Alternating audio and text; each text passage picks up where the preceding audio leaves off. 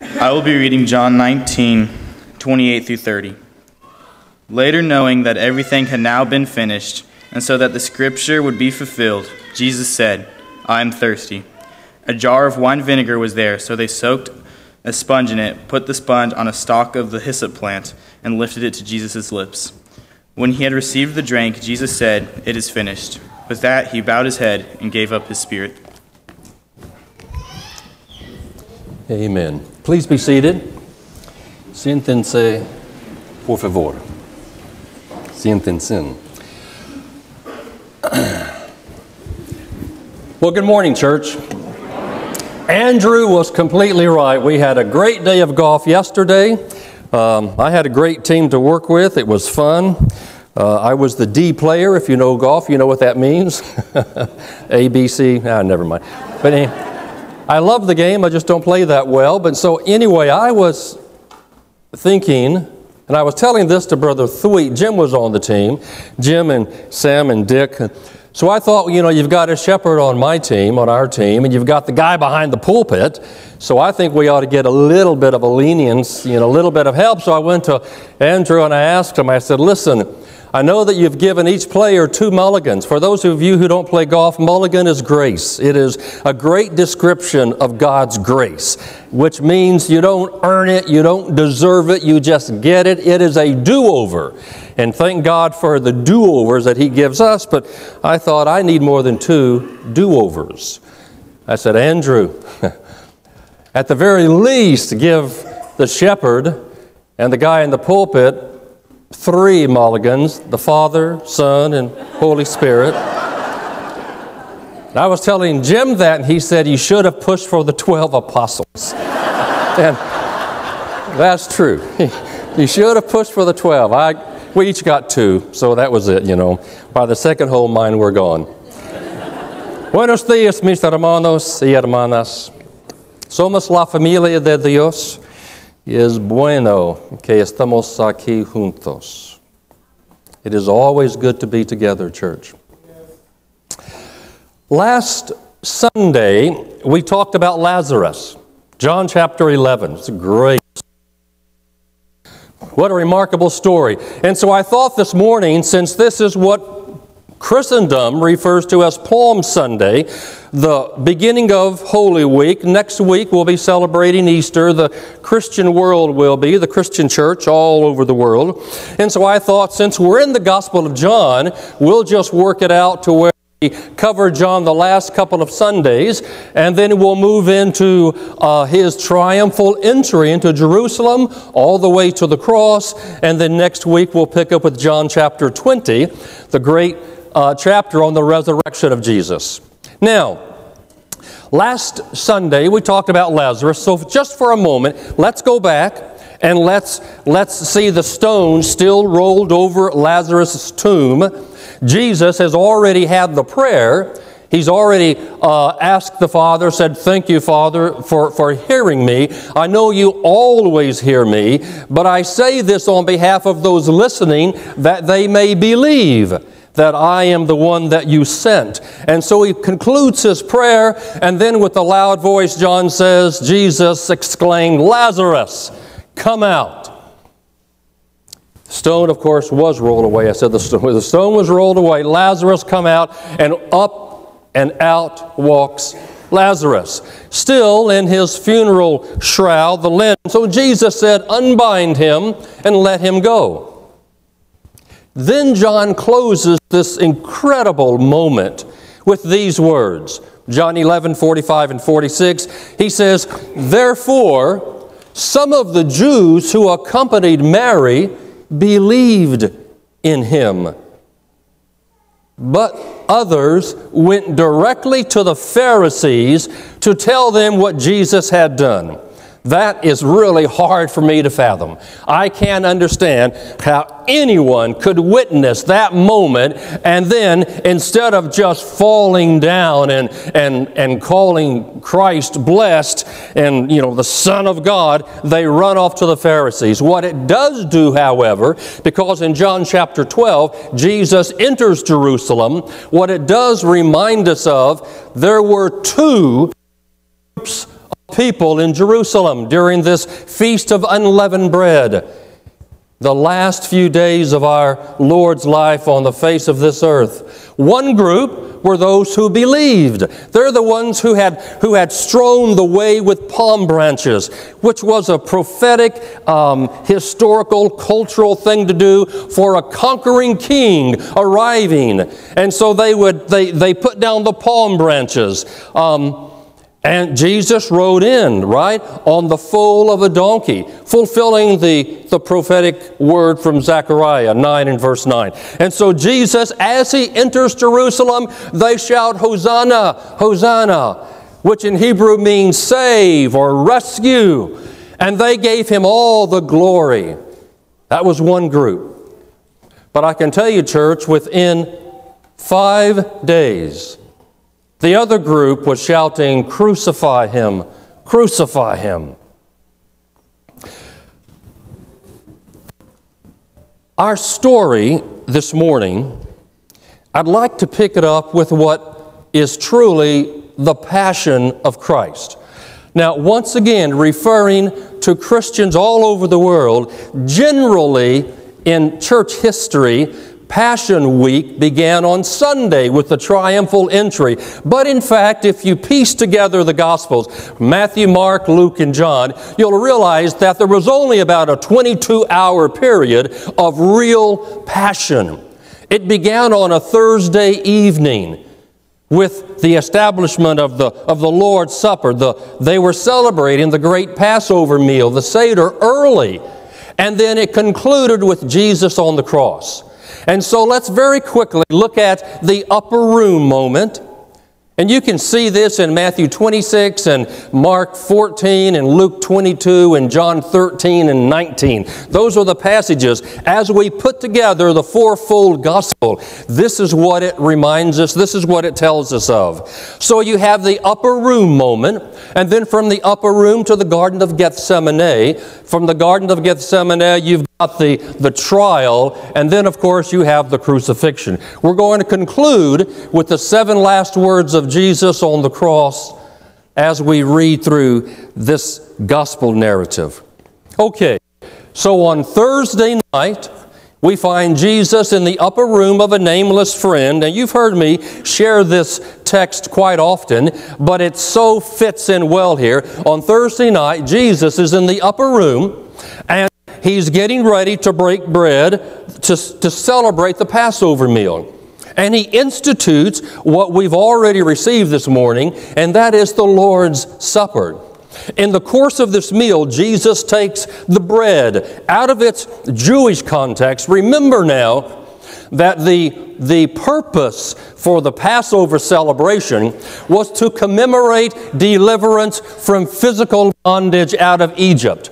So you've got God's people every year remembering that God delivered them from slavery right out of Egypt. Well, when we come to the Lord's Supper, it is very much the same, only with a much greater moment, and that is it commemorates our deliverance from sin. And so you have this being instituted in the course of a meal. Jesus takes the bread out of context and blesses it and breaks it and says, "Take and eat, for this is my body." Then he took the cup, the third cup, the cup of redemption, the cup of blessing. It was also called because it always preceded the blessing, the closing blessing. So he took the third cup, and then he said, he blessed it, and he said, "Drink of it, all of you, for this is the blood of the new covenant, which is shed for many for the forgiveness of sins." And then the 4 Gospels reveal that they sang a hymn, and then they repaired to the Mount of Olives. They went to the Mount of Olives, very close to where they were, probably in John Mark's home in the family house there in Jerusalem. And from all that I've read, it was John Mark's family who owned the orchard that they retreated to. And there was a man-made garden there, perhaps by John Mark's father or whoever made the garden, and they called it Gethsemane, which meant olive press. It was an orchard of olive trees. And so now you have the upper room, and now they're moving Thursday night still, but late Thursday night. Now they're moving to the garden. Jesus has now 11 apostles, not 12. Judas has already gone into the city to betray him. So the 11 apostles follow Jesus to the garden. He leaves 8 of the 11 at the outer gate and takes with him the closest friends he has, James and John, the sons of Zebedee, and the great apostle Peter. So you have Peter and James and John and Jesus. They go into the inner garden, and there the Bible says, Luke tells us that Jesus went a stone's throw away from where they were. Had to be real close, but he wanted to separate himself, and he prayed. He was in agony. And the prayer you've heard so many times, it is a wonderful prayer that we too could use, at least the closing part of it. He said, Abba, Father, remove this cup from me, this cup of anguish, this cup of death, but not my will be done, your will be done. He goes back and he finds Peter and James and John sleeping. Now we're in the early Friday morning hours. So at, 1, 2, 3 a.m., early morning. They've been up all the previous day. They're all exhausted. And Jesus comes back. He finds them asleep. He wakes them up. And he says, could you not watch with me for 1 hour? Watch and pray that you do not enter into temptation. For though the spirit is willing, the flesh is weak. And then he goes off again. And we're told in Scripture that he prayed the second prayer, very similar, remove this cup from me, yet not my will, your will be done. He goes back, and they're asleep again. He goes off a third time, and he says, Father, remove this cup, your will be done. He comes back, and this time he wakes them up again, and he says, rise, let us be going. See, my betrayer is at hand. Judas leads a mob of not just those Jews in the city, but he leads the Sadducean guards who are going to arrest him. The chief priests are there. They're all wanting to find Jesus and to arrest him, right? They were also, by the way, looking for Lazarus to kill him again, to have him die a second time. But they were looking for this moment for Jesus. And that's when Judas walks up and kisses Jesus and says, Hail, Master. And Jesus says, do what you must do. Do it quickly, And then Jesus turns to the guards and asks, whom do you seek? This is in John 19. Whom do you seek?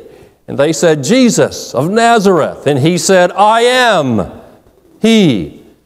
And knowing, we're speaking Aramaic here, and the guards, clearly, that was their first language. They also spoke Aramaic, the dialect of Hebrew, and that's what Jesus was speaking. And they understood that what he just said was the title that only Yahweh had. And so the moment they heard, I am he, they withdrew in fear. And they arrested Jesus, and we don't have time to go through the entire trial, but know that first of all, it was the chief priests who tried Jesus. And they beat him and mocked him. And Luke says, spit on him. Right? This is just the Jews now, not the Romans yet. Just the chief priests. So our Lord's already gone through at least one beating. But they didn't have the power to execute. The Jews were not given the power to put anyone to death. And so they dragged him before Pilate. Now we're talking about early Friday morning. They dragged him before Pilate and they insisted that he try Jesus and that he execute Jesus. And so Pilate went through the interrogation and he said, I find nothing wrong. And what did the Jews say? Well, the Jews said, well, you've got to do it again. And then finally, Pilate understood that to appease the authorities, something else had to happen. So he explained, he said, you have a custom that I will release, the Roman authorities, that I'll release one prisoner every Feast of the Unleavened Bread. Once a year, I'll release you one prisoner. So what does he do? He goes in the dungeons and he finds the most notorious prisoner he can find, Barabbas. Think about the name, by the way. We don't have to know a whole lot of Hebrew to understand what the name means. B-A-R, bar in Hebrew, is son of Abba. We're talking about his very name was son of the Father. How ironic. And so Pilate stood before the chief priests and the crowds and said, whom shall I release to you? And they said, Barabbas, Barabbas. And he said, what shall I do with Jesus? And they said, crucify him, crucify him. Pilate washes his hands. He then has our Lord scourged. That is the most cruel, horrific whipping that one could receive. Did a little more research this previous week and looked up scourge again, and they have uncovered, archaeologists, various types of scourge utensils, whips. It's a very short whip. It's not like the bull whip that we have in our Western days. It's a short little whip. Normally it had 9 leather strands. And at the end of each strand, they could tie anything they chose. They could put a knot in it. They could tie pieces of metal or iron, anything that would flail the flesh. And the perpetrator, the one who was delivering the lashing, would had to stand very close. And it must have been a very bloody scene. And so before Jesus, our Lord, even carried the cross, he was scourged. And then the Roman soldiers made a crown out of thorns and drove it into his head, put a purple robe about him just to mock the fact that he said he was royalty, the king of the Jews. And then he had to make his own way to Golgotha. It's a Hebrew Aramaic word meaning the place of the skull. It must have looked like a skull. And we think, at least in my mind's eye, with the movies you see, the hill high. And by the word, Calvary is an anglicized, it's a Latin word. Same word means skull, but in Latin. So we sometimes say hill of Calvary, but in fact, in the scriptures, the only word we have is Golgotha, that Aramaic word. But it was a low. It was designed that way, just lifted up so the passers-by could see the ones being executed. It was located about 600 meters, about a half a mile or so, from where the praetorium was. So all of the prisoners had to drag these heavy crosses about a half a mile. But Jesus couldn't make it. He was too weak. He had been beaten, scourged, the crown of thorns. He was completely exhausted. And so he fell under the load. And the moment a Roman guard will take the tip of that spear and tap anybody on the shoulder, they were a temporary slave. And so the Roman guard realized that this Jesus of Nazareth can't possibly, finish the journey to Golgotha. So he just tapped somebody. It happened to be Simon, probably on a pilgrimage to Jerusalem during that holy festival of the Feast of Unleavened Bread and Passover. And so Simon of Cyrene grabbed the cross and had to chug it. The moment he was tagged, he was a slave. He realized that. And they go all the way to Golgotha, and there between 2 thieves, 2 other prisoners, they laid all 3 crosses down. They took the prisoner, the 2, and then plus the Son of God, and laid him on the cross. They had large metal spikes. And we don't know if they drove it through the hand or through the wrist, because the text that we have, usually when the Romans, I've read, when they would do that, they would drive it through the lower hand to support the weight of the body. And so you've got metal spikes. They laid him out on the cross, hands, and then they would bend the knees and cross them and put the feet. And the Roman soldiers who were accustomed to doing this. This was their job. I can't imagine a job like that, but they were the executioners, and there was always one officer with them, and that was the centurion. So the metal spikes in the hands and then in the feet. The hole was already dug, and so I'm sure it took more than one soldier to lift the cross. So they lifted the cross and just dropped it right in. Don't you know it must have incredible pain. And that leads us to the few words that our Lord spoke that day. He began this 6-hour ordeal at 9 o'clock in the morning. Hebrew time, it was the 3rd hour. The Hebrew day began at 6 a.m. That was hour number 1. So the 9th hour would have been 3 o'clock in the afternoon. So this moment was 6 hours on Friday. In fact, Lucado has a book out years ago that, 6 hours, one Friday. It's a good read. And so you have the cross and you have the darkness that covered the land. Well, I thought very quickly, and I'll have to do this just in a few moments. I believe we can. The first word from the cross doesn't surprise me at all, and I suspect it won't surprise you either. Father, Abba, forgive them, for they know not what they do. Well, forgive whom? Well, to begin with, today, forgive wit. That's clear. But no doubt he was also making reference to the centurion and the soldiers and the Jewish authorities and the Roman authorities and the 11. We've got 12 apostles. Who's at the foot of the cross? We have only John, the son of Zebedee. The other, Judas betrayed him, and the other 10 just scattered. They were gone. Peter denied him 3 times. And only John was there, and then Mary, the mother of Jesus, and Mary, the wife of Clopas, who was the wife of Zebedee, and Mary of Magdala. So you've got 3 ladies. His mother was there, and his beloved apostle, beloved disciple, John, the son of Zebedee.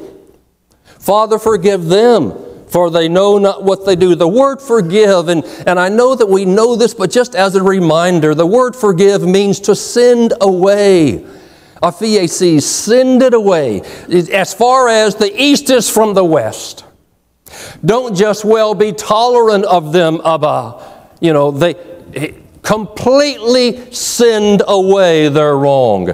Forgive them, for they know not what they do. The second word was very similar. It was a word of forgiveness. You have 2 prisoners on both sides of Jesus. And one of the 2 prisoners railed at Jesus and said, if you are the Christ, then save yourself and save us. The other prisoner, the one that we often refer to as the thief on the cross, well, he couldn't believe it. He said, do you not fear God? We deserve our punishment, but this man has done nothing wrong. And then he turns to Jesus and says, when you come into your kingdom, remember me. Jesus, remember me when you come into your kingdom.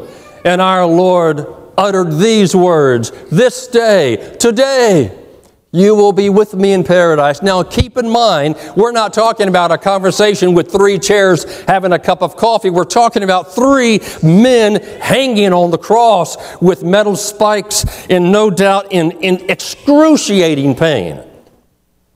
Today, you will be with me in paradise.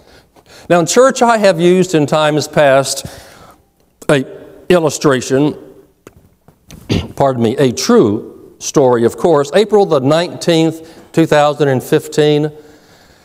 And I'll do it very quickly, I promise, because I've used it 2 or 3 times, I know. You've got ISIS, the Islamic State of Iraq and Syria. You've got the terrorists who have, at that time, had just taken over northern Libya. And so you have 20 Egyptian Christians, Coptic Christians. You remember the scene, they were all in orange jumpsuits. There was a 21st person there. He was actually the leader. He was the boss, the working boss of these 21, of these 20. He was from Ghana. And the terrorists would stand behind each Christian and say, do you reject Jesus? And to the person, they said, no, and who is your God? And so they began to sever the heads, decapitate, execute these these martyrs. And then they came to the last, knowing that he was the leader, but also knowing that he was not from Egypt. So they asked, "Who is your God?" That's when he said, "My God is their God."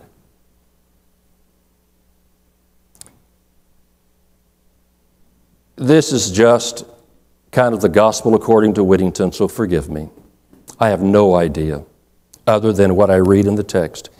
But when I first heard that in 2015, this is what I thought of. Yes.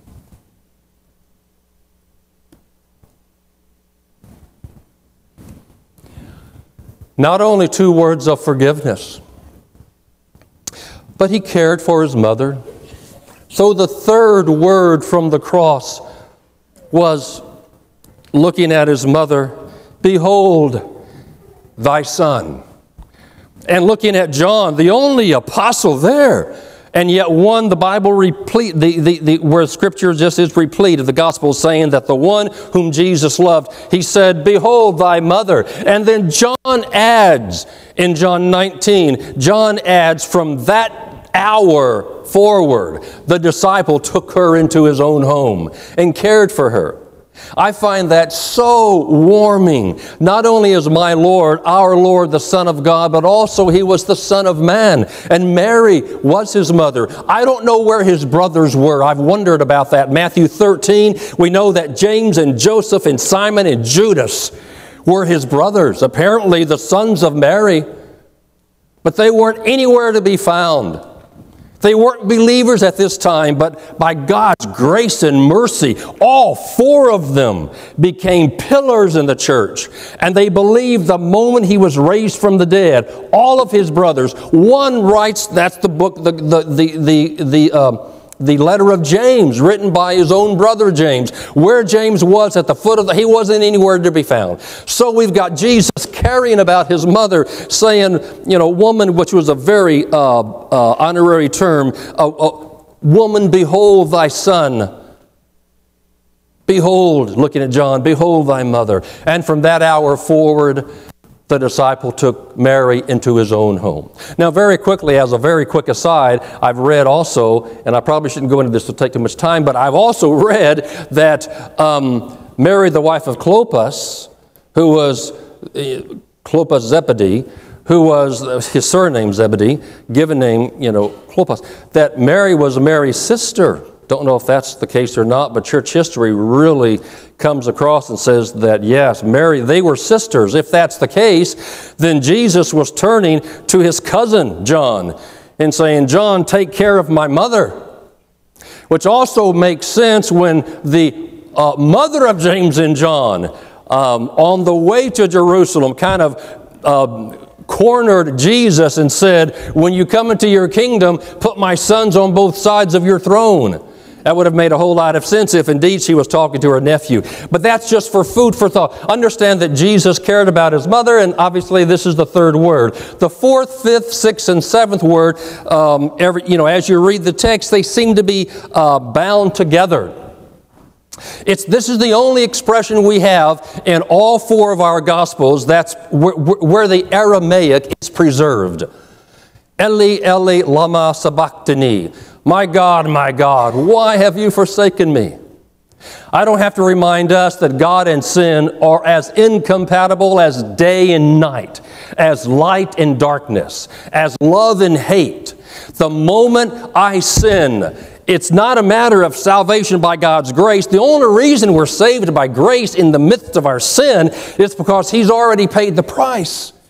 The sin is forgiven. If no price is being paid, then God, the Father, Son, and Spirit, I have no avenue to God because I have feet of clay and I sin.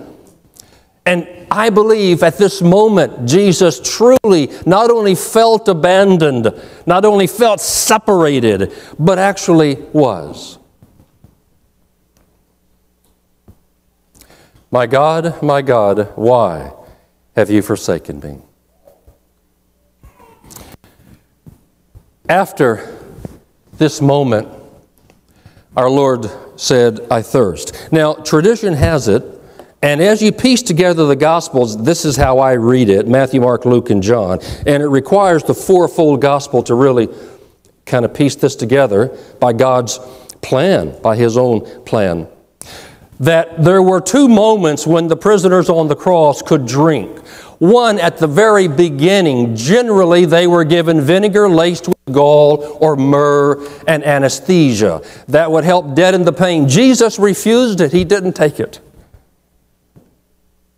I think He wanted all of His wits. But toward the end of the 6th hour, He prompted the soldiers to give Him something. Perhaps to fulfill the prophecy, Psalm 69:1, they gave me vinegar to drink. And if, again, you read the context, we're talking about the suffering servant here. They gave me vinegar to drink. So He said, I thirst. And there was a long hyssop reed. Gabe read it well this morning. Thank you, brother, for reading the text. And the hyssop reed there was vinegar and water. And that was natural, by the way, the vinegar and the water. And so they would take this sponge-like plant and lift it up. So the soldiers, they heard, I thirst, and so somebody, maybe the centurion told them, here it is, and they put it up to his mouth. Apparently he drank a little bit. But following this, he goes into the last two words on the cross. It is finished, and Father, into your hands I commit my spirit. So John records, by the way, of the 7 words, 3 come from John, 3 from Luke, and 1 from Matthew and Mark. Put it all together. John records, after he had received the vinegar, he said, it is finished. Well, I ask you, what is finished? Well, the whole scheme of redemption, the whole plan of salvation, everything reached its culmination right here. And then, of course, the glorious resurrection truly culminated the whole plan that God had been planning from the beginning of creation, by the way. Knowing that we would fall, knowing that we would sin, it is finished. It's a very unique word. The word literally means complete, but it was only used in banking terms. It was as if the last installment was paid. Do you remember the story that I shared 2 or 3 months ago about my first car? That 61 Chevy that I paid $600 for?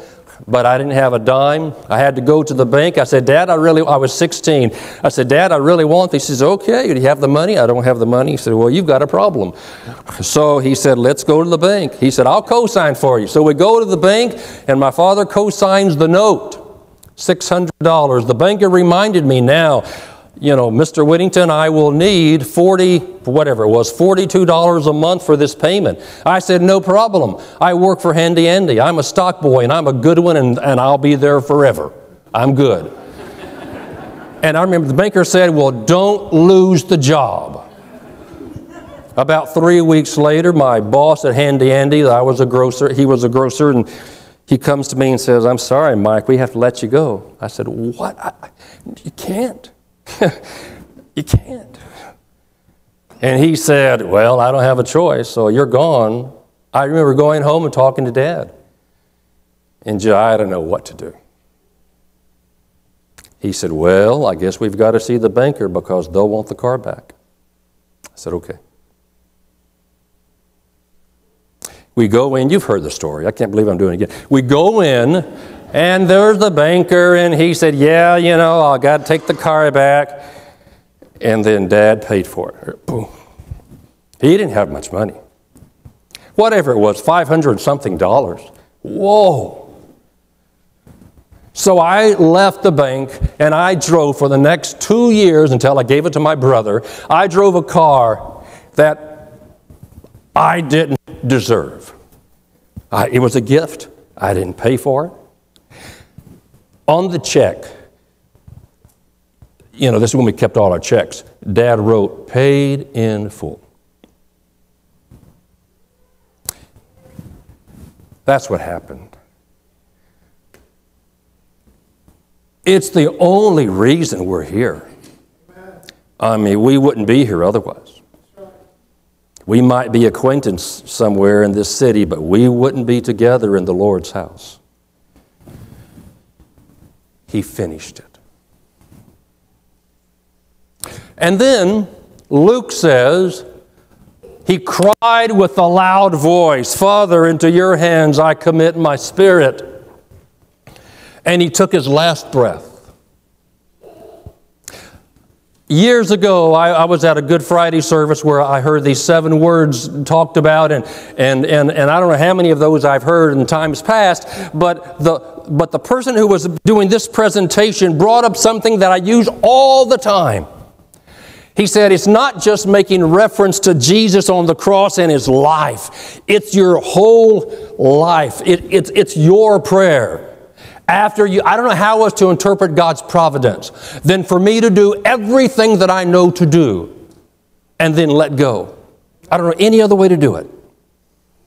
And so you do all that you can do. And then in the end, it's like thy will be done. In the end, I say, into your hands I commit my sons. Into your hands I commit my family. Into your hands I commit the church. Into your hands I commit whatever it is I'm praying for. Because in the end, I have no control. And Jesus said, Abba, into your hands. What better hands for me to take my last breath? I can tell you when he talked about my God, why have you forsaken me? There are a few things I pray for when it comes to one day when I shall take my last breath, and we all will, by the way.